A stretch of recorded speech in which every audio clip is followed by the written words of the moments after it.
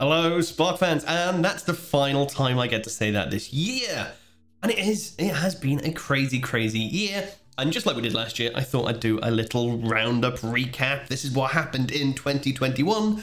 A little bit of the industry, a little bit about what's been going on inside Advancing Analytics HQ. So again, no tech today, just a little bit of a Christmas message, a little bit of a happy holidays. And yeah, that's about it. So nothing exciting, it'll all be good. So let's have a bit of a think about what happened in 2021. It was obviously a crazy year still. Lots of people went into the year thinking, well, the pandemic's going to be over soon, right? And obviously it's not. We're still in it. There's more lockdowns, there's resurgence, there's Omicron and all sorts of things going on. I think what's really clear is just how the world hasn't really stopped. How everyone's still pushing ahead and innovating new things and coming up with challenging preconceptions. And certainly in the data industry, things are kind of booming at the moment. There's a lot of stuff going on. Now, one of the big messages in 2021 has been the Lakehouse. If you're part of the Spark, big data, Databricks-y kind of ecosystem, which obviously we are, that's what we do. We love a bit of data engineering with Spark. And we've lent fully into it. So all of our branding this year has been dive into the data Lakehouse. We've got posters, we've got coasters, we've got all sorts of things going on because we believe that strongly that that is actually a really good way to work. And you know, I just don't ever want to build an SSIS package ever again in my life. And it's been interesting because actually you could kind of do this stuff a couple of years ago, kinda, but it was hard work. I had to leap through so many different hoops and bend over backwards and build a bodge and a workaround, and you might be able to get something that looked a bit like a warehouse. Realistically, only over the past 18 months or so has the technology come on sufficiently to enable this stuff. Delta, massive thing, has matured so much this year. And lots of the tools and technologies that actually enable this have matured so much in this year alone.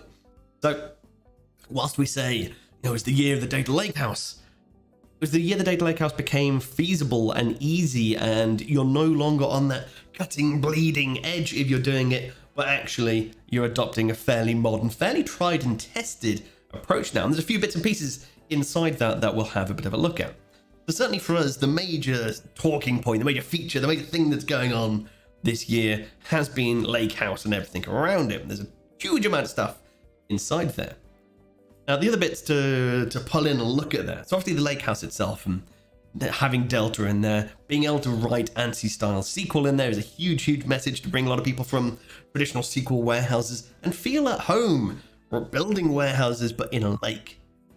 Now, secure cloud architectures, it's been an interesting one because it always used to be, if we're using some of these cutting edge bits of tech, if you're using things like Databricks, which has been around in Azure for years now, but certain things, using private endpoints and VNets and private link, and you had a proper big secure architecture, and then you went, I need to plumb these other bits in, like, oh, well, that doesn't quite work. And there are compromises or workarounds, and you had to leave gaps in things. And essentially, it was really hard to convince anyone that needed a real secure architecture that this actually worked. And over the past 18 months, that has now become possible. So we've had a whole slew of customers this year in banking, in wealth management and insurance, healthcare, places that actually previously looked at this architecture and went, you know what, it sounds good, but it's probably not secure enough. It can't pass InfoSec. Our regulations, regulatory requirements are not satisfied by it, but that has changed this year. A lot of things that have come out over the past 12 months, maybe starting to come out towards the end of 2020, are now out. Tried and tested, you can plumb it into all your ARM templates, and you can actually build these architectures in a absolute gold standard secure manner, which is fantastic. So that's a big change. Suddenly this thing that was niche, that was getting to the point when it was good, and there's a load of people that couldn't use it, they can now use it as well. It's an explosion in the industry as it becomes available because it wasn't an option for people before, no matter how good it was. And that has really changed how people think. Now, serving layers. Oh, it's always been the interesting question of we're building a lakehouse and everyone's now going, you know what? Okay, sold. Using Spark to do data engineering and data prep and data curation. Great, I believe it. Hallelujah, we can actually do all that stuff by building out these really generic, reusable scripts, calling out to libraries, managing all that properly as a piece of software to present and prepare our data. But how do I serve it to clients? How do I query it via things like Power BI and Tableau and Looker? How do I actually get at the data and allow my business analysts to go and query it? And again, this year has seen the options mature. It used to be, you know, you could talk to a Databricks cluster and it's all right doing it. It's not amazing. It's still Spark, has concurrency issues, and depending on how big your driver is. Or you picked it up and you put it into a relational database, and then you're managing the two systems. That's against the whole point of a lakehouse. Which this year we've got two big things. We got one is Synapse. And Synapse serverless, using the Polaris engine, being able to query Delta tables directly. That went GA earlier this year, only a couple of months ago, but you can now actually do that without having a cluster spun up, without having anything else going on, to query that data directly. That's great. On the other side of the fence, you've had Databricks SQL, this whole new separate flavor of SQL with the Photon engine, with the ability to do scale out clusters, all that kind of stuff. It just made querying the lake through Databricks so much easier, so much nicer, so much more user friendly. And that's only just gone GA. That is now GA as of last week, as of the week before. So snuck in right at the end of the year. And that's always been that kind of throughout the year, they were both in preview. And we're like, well, you can use either, but they're both in preview. Or you land your data somewhere else, or you put it in a different format, and then it's all production grade, but it's like, The fact that that is now something that we can do, and great, we, the consumers, are the people that benefit from this.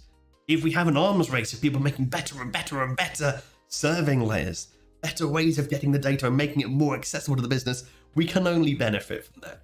So really, really great to actually sort of see these getting mature, see these reaching GA, and I want more choice. Databricks serverless is on the cards at some point, and when we see that as well, then we'll have these two serverless options, or a cluster option if you reach a certain point of usage. Great options for us to be able to play with. The other big hot topic that I would be entirely remiss if I didn't mention, is data mesh has been fairly buzzwordy this year. We hear a lot about data mesh. We hear lots of different people pushing it, going, right, we're going to do a data mesh. And you talk to me like, what are you going to do? And from an architectural point of view, it makes so much sense. It's a reaction against the centralization caused by a lot of big warehouses, big data lakes, where like, who manages that? Well, only that team. Can we get data into it? Sure, but only that team's allowed to put data in, so add it to their queue. Can we have a new curated object? Sure, tell that same central team. Doesn't make sense. So this idea of actually sort of building things around the data domains, putting the ownership in the hands of the people who own those data products, and being able to build it out in that way, all makes so much sense. Parts of it where it's like, well, how does the tech underpinning it actually give you that? And there's little pieces where it's getting there. The architectures and patterns behind it are becoming more established. But there's still some tech where you have to kind of just make a few workarounds. We see a lot of people who have a compromise, a pragmatic approach to data mesh, where you have a centralized landing zone for your data. So you don't have to do all the networking and all that kind of horrible stitching together stuff. You bring your data in once and you clean it once. So you have some centralization, some management, some economies of scale, actually.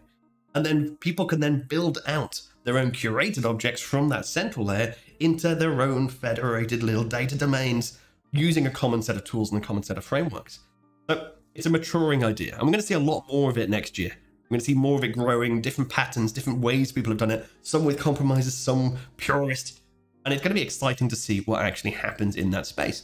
We're also seeing a lot of companies coming out, calling themselves the data mesh company. We do data mesh specialization. This new product and tool is the data mesh product. And it'll be interesting to see how that fits in, how that actually works with things, or is it just a data virtualization with another name? But we'll see. So yeah, plenty to look forward to coming into the next year.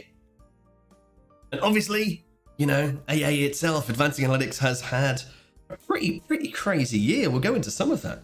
I mean, you can see how much we are bought into the Lakehouse, because that's our Christmas card this year, is Christmas at the Data Lakehouse. And we are fully bought into that being the way that we work. And it's insane that our Christmas party looked like that.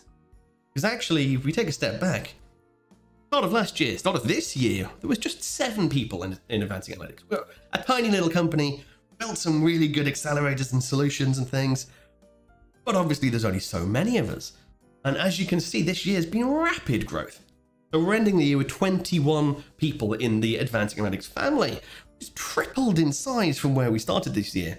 Why we talk about it being a very challenging year with pandemic and travel restrictions and a lot of people suffering, a lot of people dealing with redundancies, and kind of it's been a very challenging year.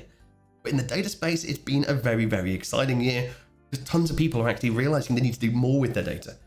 They're actually in a unique opportunity to actually take the time and invest in their data platforms and build out new ideas and different things. And it's been a crazy year.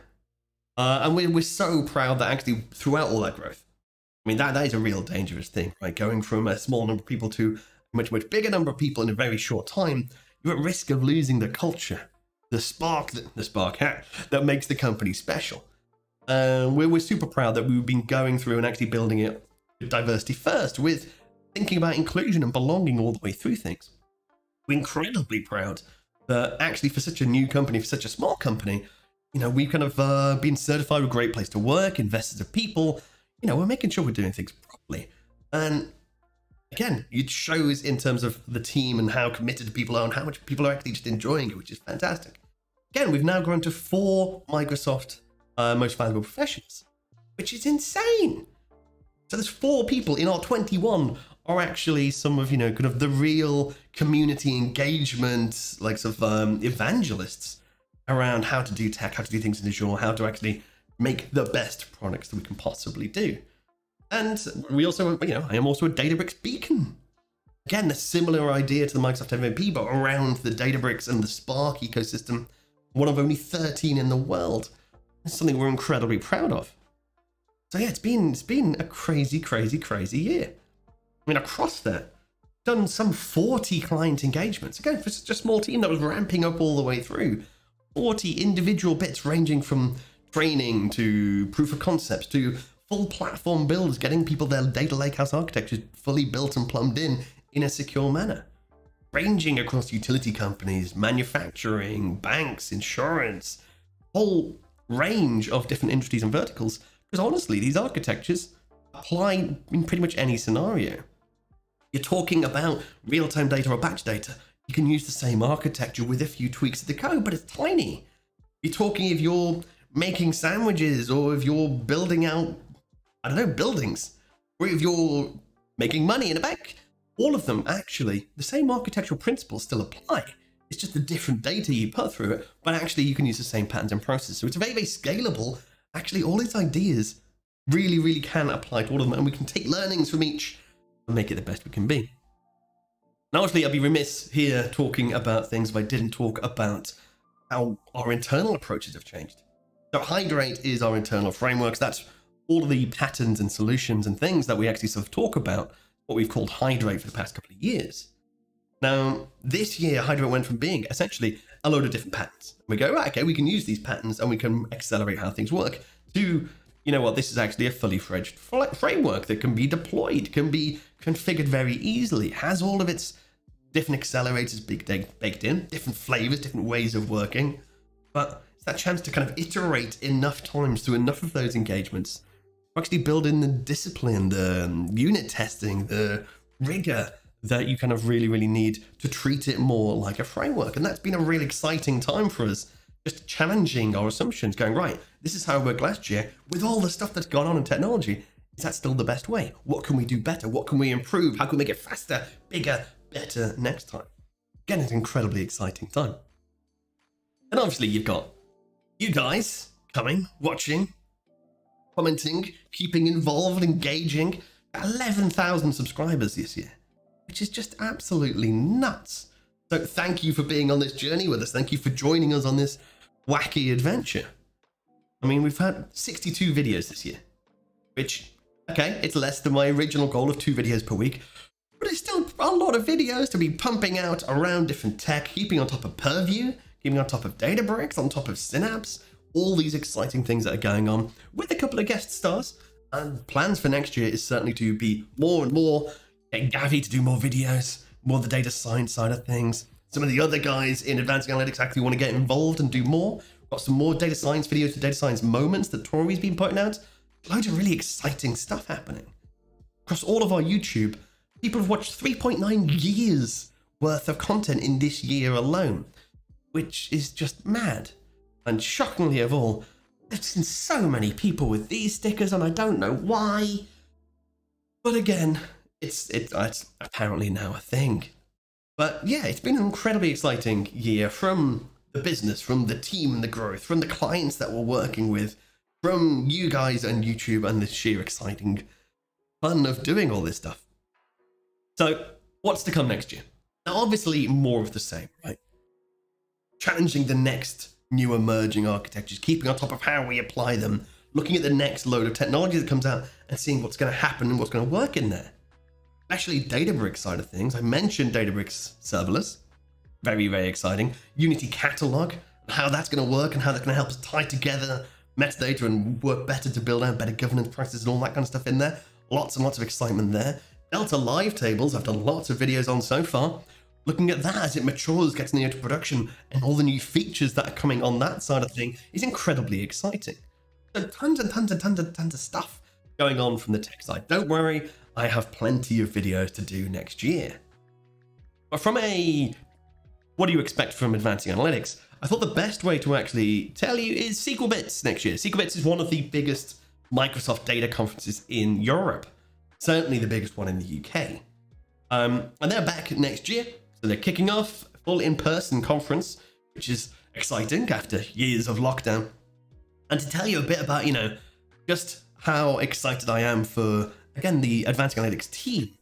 We're doing 3 pre-cons, so 3 full pre-conference training days. And we've got 3 of them, which is fairly insane. You know, you'd be like, cross fingers, I hope we get to do 1 training day. The fact that we've got 3 across lots of Synapse stuff, across doing data science, across doing full Databricks deployment, DevOps, Terraform, loads of exciting stuff happening. And then 13 individual sessions. And I'm so excited that loads of our guys are doing their first ever talk. They're doing their first ever sessions. They're getting really engaged and actually giving back to the community. And that's one of our main values in Advancing Analytics, is that we all level up together. And we do that by sharing, spreading knowledge, learning from each other internally to AA and externally with the community. So I could not be prouder of the fact that that is just demonstrating how we work, how excited everyone is. Of our 21 people, 13 doing different sessions, which is just absolutely mad. So yeah, been exciting stuff really. The 2021 has been challenging.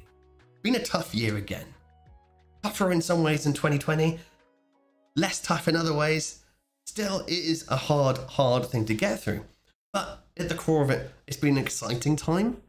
It's been a very, very, very kind of lots of opportunity out there. It's been a very innovative time. There's tons and tons of stuff going on. And yeah, ending this year, I could just not be happier with the industry, where things are going, how people are working, how engaged people are, how much sharing of content, both within Advancing Analytics and how the general data industry is coping with things and moving forwards. So yeah, all things pretty good, really. So on that note, I will leave you. I'll wish you a very Merry Christmas, Happy Holidays, whether you celebrate or not. Enjoy some time off if you're taking time off. And yeah, just eat too much food, because that's what this time of the year is all about, regardless of what you celebrate. Just eat lots of food and drink lots and be merry. Why not? All right, so I will see you in the new year. Lots and lots of new content. So don't forget to like and subscribe if for some reason this is the first video you're watching. Lunatic. Otherwise, I'll grab you next year. Cheers.